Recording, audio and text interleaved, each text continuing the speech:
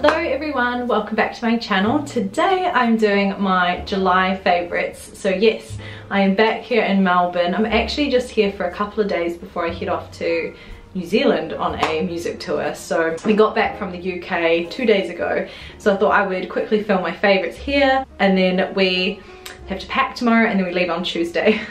So it's been a very busy time. I still have some vlogs from the UK that are going to go up after this, so if you do get a little bit confused as to the order of things, I really extended out my vlogs from the UK just to cover the fact that I've got a couple of weeks in New Zealand where I'm going to be filming that all as one video. I've got a very sort of specific vision in mind for that, so I needed to kind of expand my UK content out, and while I was over in Europe, like, there was so much I could film and sort of flesh out of that trip. So that is why in my next vlog we're heading back over to London. Obviously all these favourites are kind of travel related favourites. They're all things that I obviously took with me or experienced while I was over there, so it's a little bit different to normal, but you know, I'll still run this favourites in a similar way as to how I normally do it. Starting out with skincare, so my favourite skincare product of the month has been a sunscreen.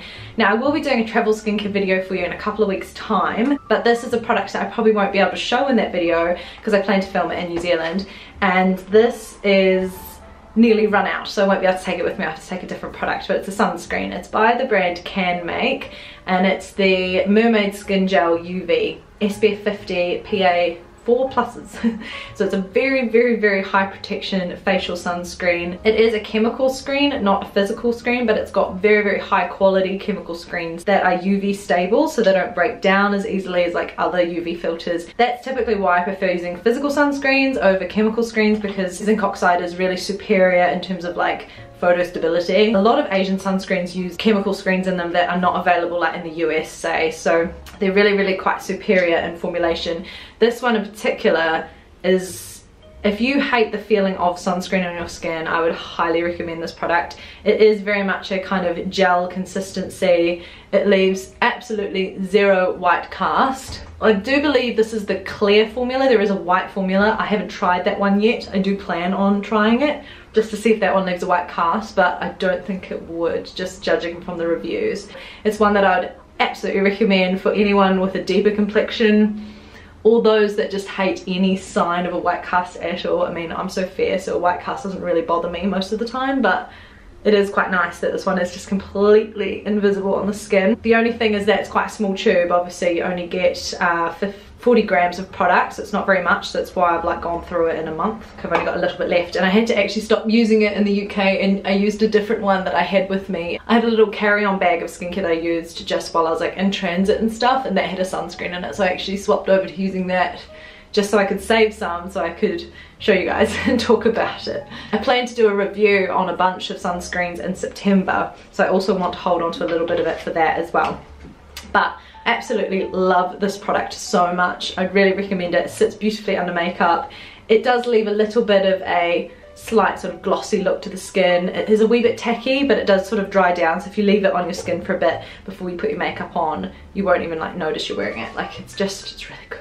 It's also fragrance free, which is wonderful. So I'll pop a link in the description to where you can grab this. I got it from Yes Style with a gift card that they gifted me. Before we move on to makeup, I did want to talk about one more sort of skincare product, or skincare products you could say, which I won't be able to demonstrate for you right now, but I have used them in a couple of vlogs. I think it was a few vlogs ago I used them.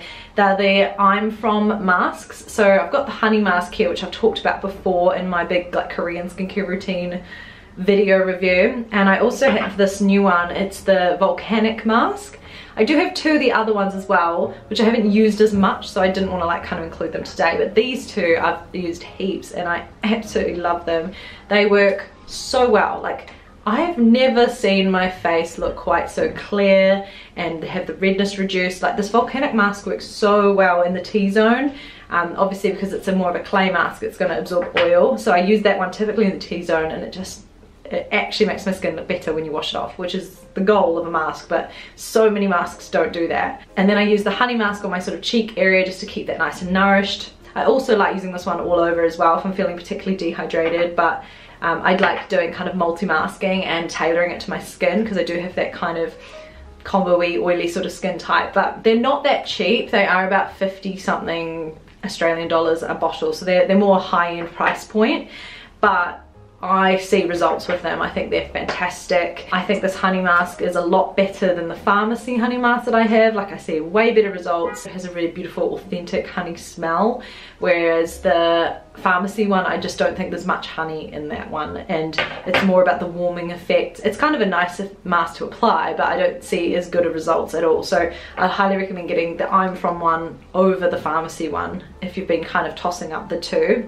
I don't really have much to compare with the Volcanic mask one because I'm not really usually into clay masks. I've tried a few in the past and they're just like so drying, but this one doesn't seem to dry my skin out. Particularly when I wash it off as well, I like to kind of massage the honey through the mud and kind of like massage it into the skin and then wash it off, and I think that's like a nice way of removing it. Again, I'll have links to those below. They're also from Yes Style as well. While I was traveling, I had obviously not very much makeup with me. I had about 2 of every product for a whole month, which for a makeup enthusiast is not that much, doesn't give you too much variety, but I did feel like it was a good amount. I also bought quite a few things while I was over in the UK, but I'm not including any new products because I've hardly had a chance to try them. So you'll probably hear about those products in my August favorites. But if you're curious to see what was in my makeup bag in its entirety, I'd recommend watching the little get ready with me that I did on my travel makeup bag. So I'll have that linked below if I remember. But I did have a couple of products that I took with me that I just used a lot and really was always like,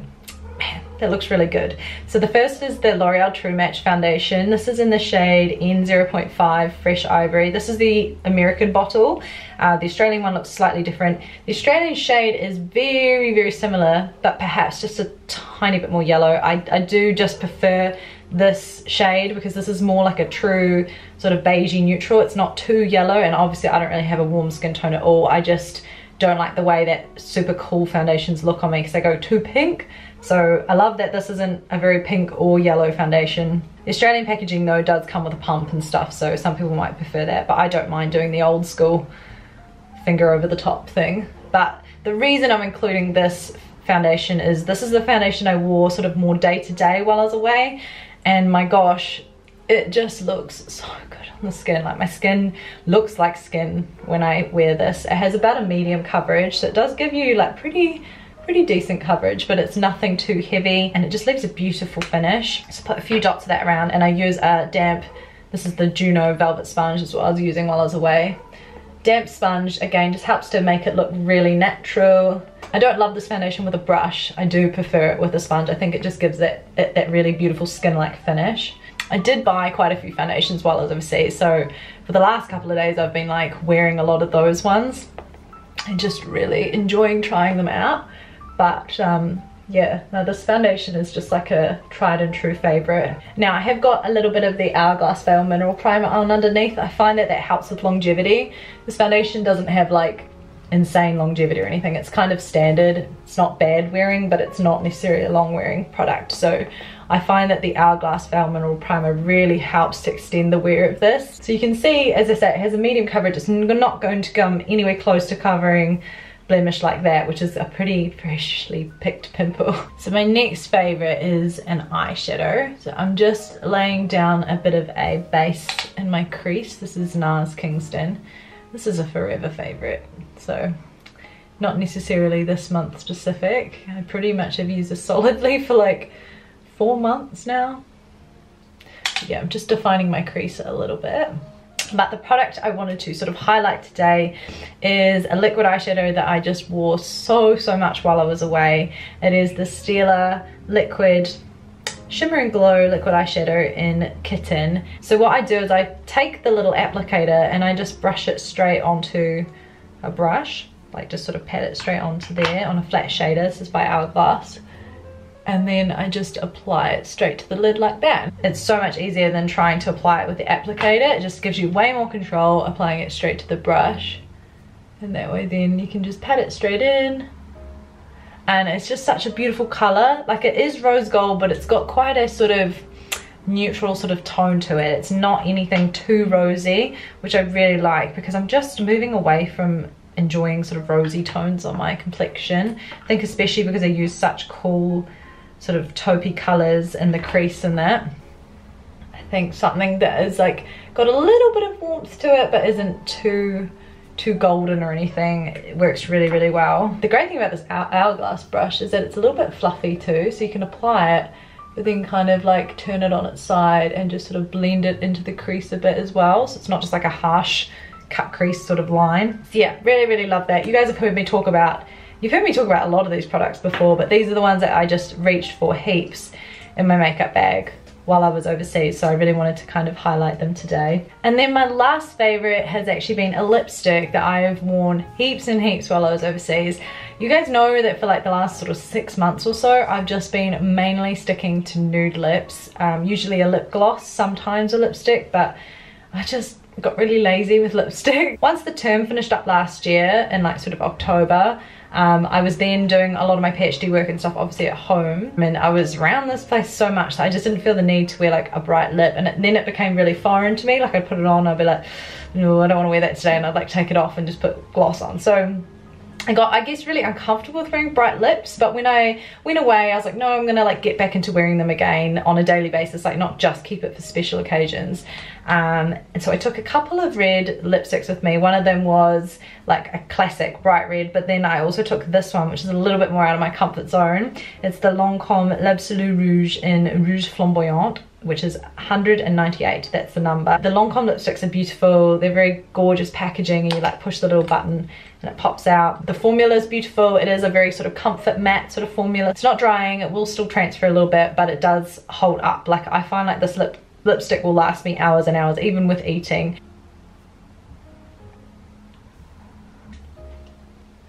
As you can see, it's got quite a sort of orangey base to it. It is still what I'd class as a red, but it's definitely a warm toned red, which never used to be my cup of tea. I'd usually always reach for like a real cherry red, but I think just being over in Europe, it was summertime obviously over there, so this felt like a really appropriate color to wear, and I think it also pairs really nicely with that Kitten eyeshadow, just because this has a little bit of that warm sort of rose gold hue to it. They're just tied together really well. There's something about this color as well that doesn't make your teeth look yellow. Like some warm based reds can just make, like, are not flattering on your teeth at all, but this one I think is pretty good.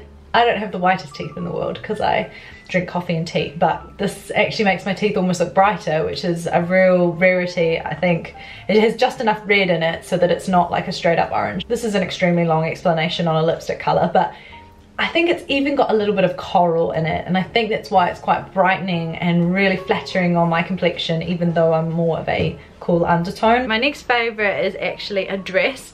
Now it's one I picked up in the UK, and I'm just going to insert like a picture of it to show you guys of me wearing it. I took heaps of Instagram photos at Kew Gardens wearing this dress. It's from Mango. I wasn't super interested in buying a lot of clothes while I was overseas, so I only bought like a couple of things, a pair of jeans, this necklace, which is not clothing, but I really like it. Little Viking boat. I got this in Copenhagen. It was a lot colder in Copenhagen and Amsterdam than I expected, but it was actually hotter in London than I sort of anticipated for, so I felt like another maxi dress was going to be quite useful, and it really was. It's a linen blend, so it's really nice and soft and it breathes well. I just love the style of it with the buttons. I like that it is actually maxi, like it goes right to my ankles, so it's not a midi length, because that's not as flattering on my body type. So I love that. It looks cool with sneakers, but you can also obviously wear it with sandals. Really happy with that piece. It is brand new, so if you were interested in it, if you've seen it in my Instagram pictures and really liked it, then you should be able to go and pick it up from Mango right now, which is pretty cool. I just realized I'm not wearing my glasses. I was like, something about my face looks a bit different to normal. I wear these specs, which you guys are always asking about my specs. These are from Specsavers, and they are Balmain brand. Oh man, they were quite dirty, and they've now made my white t-shirt really dirty.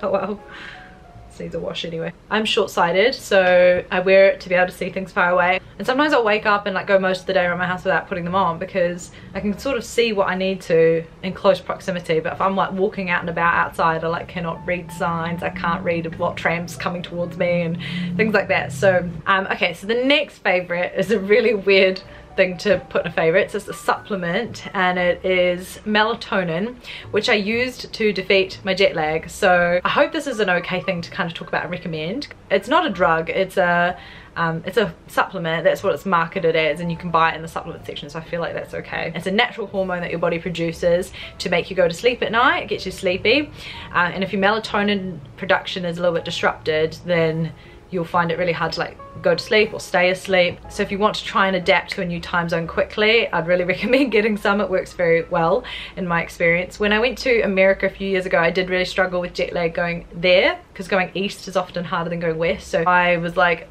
exhausted by like 8 p.m. at night, and then awake at like 2 a.m. like my body was like, ugh, completely out of whack. And it took me about 3 days to really like settle down into the rhythm, which is very normal for traveling across time zones. When I went to the UK, and when I've just gotten back, I got back 2 nights ago, I honestly just don't even feel like I've had jet lag because I've been taking these supplements. Another thing that can really affect jet lag is drinking enough water, and I'm like pedantic about drinking it on the plane. Like I go to pee every 2 hours or so, if not more. I've gotten really good at ninjaing out of seats without disturbing my neighbour, because she was asleep quite a lot, so I was like hopping over without actually even touching her, which is great. If you stay hydrated on the plane and like just keep drinking more water than you think you need, it will help lessen your jet lag symptoms, because jet lag is essentially like feeling really hungover, drunk. You feel a wee bit out of it, and Alex definitely felt a bit like that, but that's because he had 3 coffees and a wine on the plane and hardly drinks any water, and I'm like, you're gonna feel it. I thought I would do the rest of this favourites video with lovely Mr. Mortz. Number 1 favourite right here. So many of my favourite sort of things that I did and saw in there involved you, so it'll be fun. Probably the only damage from the plane ride was my sore muscles from sitting in the seat. So probably the first thing we should talk about, because that way we can eat them or continue eating them. Percy pigs! These are my favourite. Are they really? I really like them. Well, I really like them enough to bring a few bags home, so... You went a bit crazy. I went a wee bit crazy. These are the little like Love's Penny ones. Don't like these as much. The little yellow ones are a bit meh. Try one. They kind of taste like banana or something. The original flavour is really nice. I love them. I think they're amazing. I think my favourite thing was just being in the different cities, you know? Experiencing the cultures. Yeah. I really loved Europe a lot. I wish we could have spent more time over in like other European cities. Like a month was a long time, but most of it was in England. Yeah. I enjoyed our little excursions up to like Norfolk and Albury and stuff, which you'll see the Albury vlogs coming after this video. So as I say, we're back here, but our vlogs continue. Now, the thing I struggled with in London is a really odd thing to complain about. Where we were staying was so nice and so fancy, but we were just there the whole time, and there was no, like, variety is the spice of life, you know? Yeah. So just like when you're stuck in the same place and the same meal all the time. Oh, woe is me. It's a silly thing to complain about, I know. Yeah. But like, we came home. And we're just so excited to have Mexican food. Yeah, we made nachos. So it's so good. Yeah. Like, and went out for lunch today and yeah. It's nice. I think that is true. Like, porridge for breakfast this morning was so good because it was something different. Different. Yeah, you do get a bit sick of that buffet with endless options. Yeah, again, ridiculous. The other thing I thought that was a favourite of this month is I passed my PhD. Yes. So for those of you that don't watch my vlogs, which you should, but because I often say really exciting things in them, but if you didn't see my last vlog, I passed my PhD officially, which is very exciting. Yay! That has been a huge yay for this month. I do have a couple of corrections. It's very normal to pass with minor amendments. That's probably the most common pass type for a PhD. Very rare to pass with no amendments at all. Some people unfortunately have to do major amendments, and mine thankfully will take me like no more than a couple of hours. I've already done some of them on the plane on the way home. But yeah, then I'll graduate. I think the graduation ceremony is in December, which is very cool. And I will be vlogging that for sure. You know, vlog going up on stage. Thanks. No, you'll be in the audience so you can vlog that part. No, you do. You have like the GoPro. The GoPro on my little bonnet. It's amazing. Do it. Performing at St. Martin's was real special. Yeah, that was a big favourite. Very cool experience. It was packed. Yeah. Absolutely packed. And it was a gorgeous venue. Beautiful acoustic, beautiful building. We played pretty well too. We played really well. Yeah, it was good. But it was amazing. And just having like some of you guys come along to our performances and chat to us after was thank really, you for everyone who came along. really nice. Appreciate it. Nice. And Got to see us in the flesh. I know. Aren't we hideous? Sorry.